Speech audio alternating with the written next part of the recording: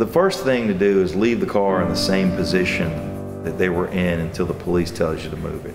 Obviously, if you're in immediate peril, you could move the car. But if you're not in any immediate danger, you should leave the car in the same position as when the wreck occurred. That will help the police investigate the incident and make accurate findings. Also, you can use your cell phone to take pictures of any skid marks, any obstructions that were in the road, or anything else that caused the accident.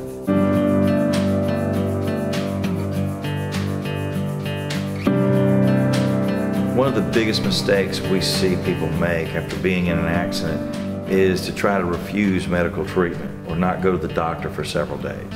Getting an x-ray or other diagnostic tests, even if you think you're fine after an accident, will give you the peace of mind to rule out that you were injured. When you go to the emergency room, the doctor's going to ask you if you lost consciousness.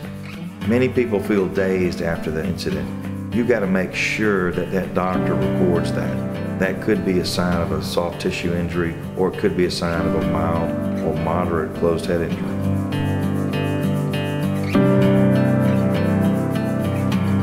One of the biggest mistakes we see people make after an accident is assuming people are going to be honest about the way the accident occurred, or assuming that the 30 bystanders that were there are going to come forward and give their name and volunteer their information. That's why it's important whenever you're at the accident scene to document whatever you can, to make sure you make a record, because you can't really trust anyone else to do that. Also, we see people who make statements to their insurance companies, who believe that their insurance companies actually have their best interest at heart.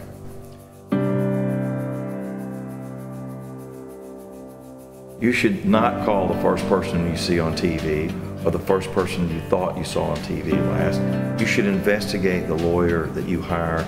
You should interview the lawyer that you hire. And you should make sure that you're comfortable with the lawyer that you hire. That lawyer is going to be with you and with your case for the next several months and maybe longer, depending on how serious your injuries are. Car accidents are serious injuries, and when you're seriously injured, you need a serious attorney. Call us today or visit us at msverdict.com.